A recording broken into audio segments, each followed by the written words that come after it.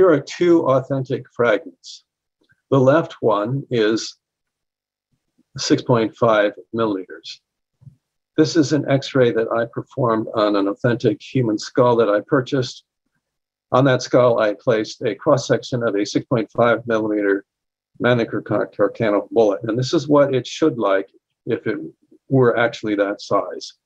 That's not what you see on the right image of JFK. This metal fragment is authentic, but it's very, very small in comparison. So I performed an experiment in the lab, but first I took very detailed optical density measurements at the National Archives. I measured the transmission of light through selected points of JFK's X-rays, took not dozens, but hundreds, at least hundreds of measurements there. So the measurements in particular here were taken from JFK's lateral skull X-ray. The X-rays shown here are my experimental ones. This is how a 6.5 millimeter cross-section should look on the anterior-posterior X-ray, and this is how it should look on the lateral X-ray. But of course, we don't see on JFK's lateral X-ray anything like that. So I took measurements right through those images on JFK's X-ray, shown in the lower graph here, with solid data points. And you can see as we traverse through the metal fragment on the lateral X-ray, there's only a very slight change in optical density because this thing is so small. But on the experimental one, the one that I produced here, there's a big change in optical density, and that's consistent with what you see with your naked eye. So in other words, these two graphs are totally inconsistent with each other.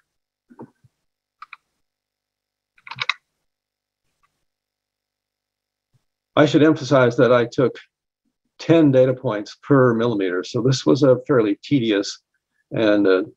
It took precise localization of each successive data point. All of my JFK data were taken at the archives from the extant X-rays. My peer-reviewed article can be found online by simply typing JFK 6.5 saga. Greg Henkelman, MD, was a physics major and is now a radiation oncologist in practice for 30 plus years.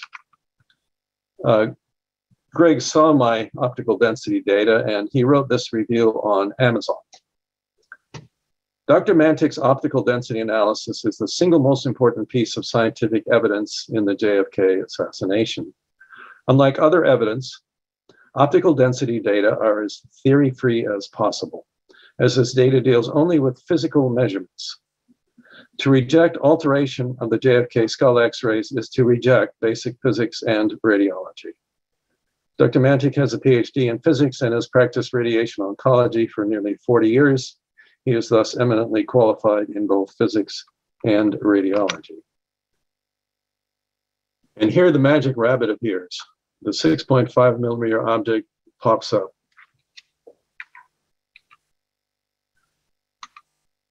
While I was at the archives, I looked very closely inside the borders of this object. And on the next slide, you will see my drawing of what I saw.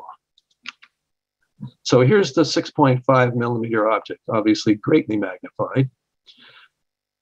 On your left, I saw an authentic piece of metal with the sizes as shown.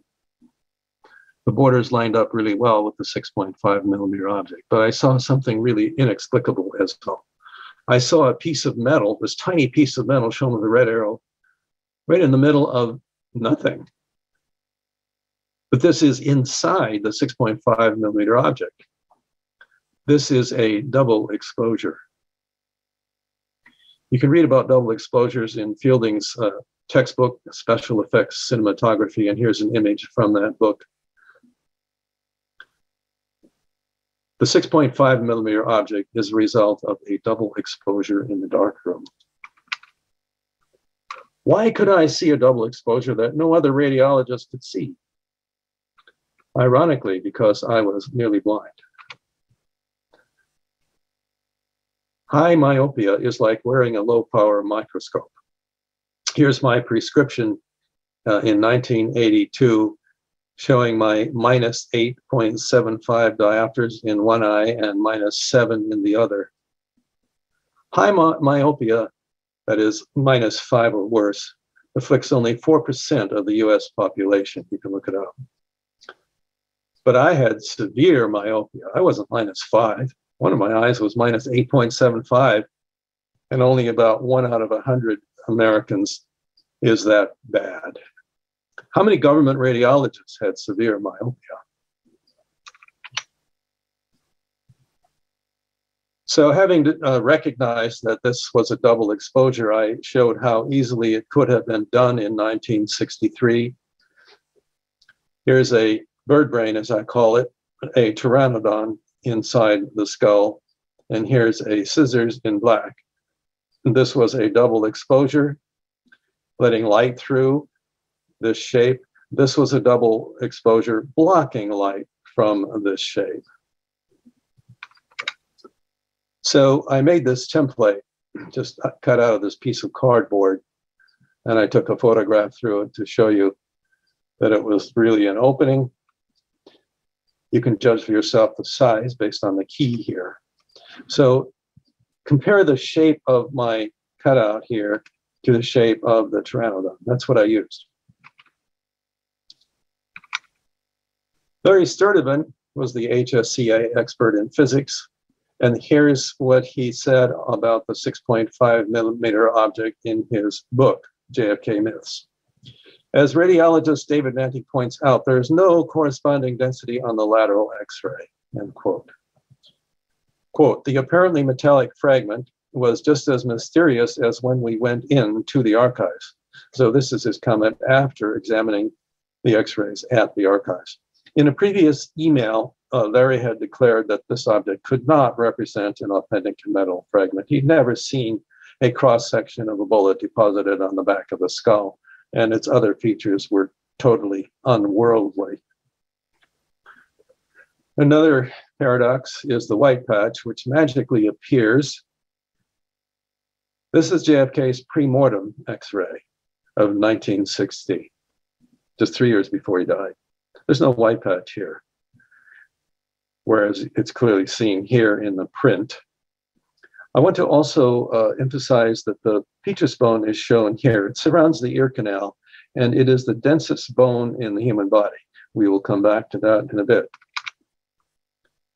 But it's even worse than the absence of the white patch on the premortem X-ray. Given the white patch on the postmortem X-ray, there is no corresponding dense object anywhere on the frontal AP X-ray. If you see something that's that dense, that's so physically real on the lateral X-ray, goodness, you must be able to see the same object on a frontal view. Things don't just disappear because you move your X-ray machine around. In the real world, there must be something equally dense seen on the AP X-ray, but there isn't. There's nothing there. The first public account of this paradox was given at the New York City press conference on November 10th, 1993. So from the press conference in Manhattan, I made this statement, quote, such an extremely dense object should have been as visible as a T-Rex in downtown Manhattan that noon. But there was no T-Rex. But we have data too. My conclusion was that the white patch looked almost as dense as that petrous bone. And the petrous bone was, of course, the densest bone in the human body. So if the white patch was almost as dense as the petrous bone, it would mean that JFK's skull was almost solid bone in the white patch from left to right. That would make him the first bonehead president. But we have actual numbers to work with. We compared the optical density of the petrous bone to the white patch or the parietal area. A number of 1 here would mean that the white patch was as dense as the petrous bone. It's not quite that, but it's close. You see the number is 0.89. So the white patch is a little less dense than the petrous bone, using all the measurements I took, which were quite a few. The same calculation on the pre-mortem X-ray, however, gives you quite a different number. The white patch is not there. It looks normal. So the number is 0.43. And then I looked at a lot of different patients on X-rays that I had in my clinic. And of course, they were about the same as JFK's pre-mortem. There's no human patient that's a bonehead all the way through the skull at that point. And JFK certainly was not. Here are the actual data. On your left is the pre-mortem X-ray, which was taken in August 1960. Mike Chesser traveled to the JFK Library in Boston and took this data in 2015. His numbers are in blue on this X-ray.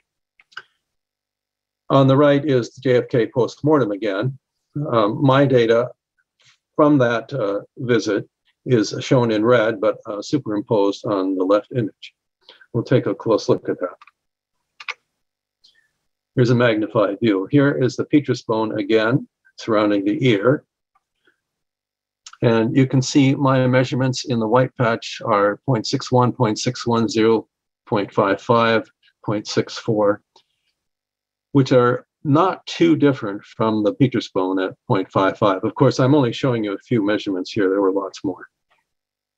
So from these numbers, we can say that these are almost the same. It's just a little less dense here. So the ratio is a little less than 1. Now let's look at Chesser's numbers taken from the pre-mortem X-ray.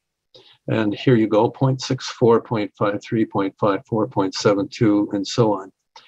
In other words, his numbers in this area are pretty close to what I measured on the post-mortem X-ray. But here's the critical point.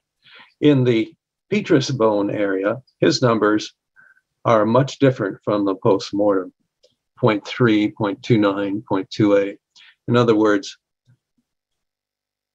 the white patch does not exist. This is a normal set of numbers for the parietal area where the white patch is. And the ratio, therefore, is obviously very different.